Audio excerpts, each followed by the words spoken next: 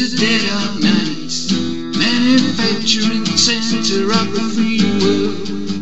Light on men of steel, those men of steel, those men of steel.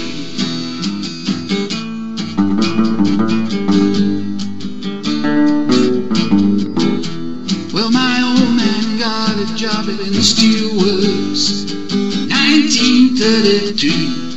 He was huffing fast to feed the roller, sweat and muscle.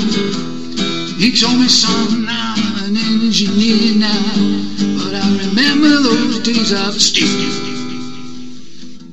those men of steel, those men of steel.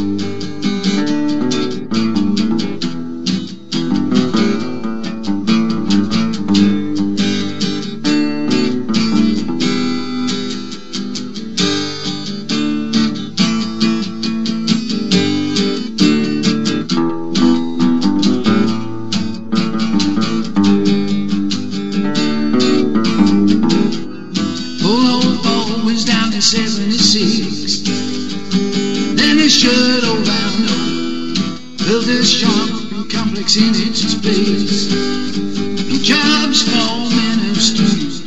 What do you do with the steels in your blood? Just can't let it go. Those men of steel, those men of steel.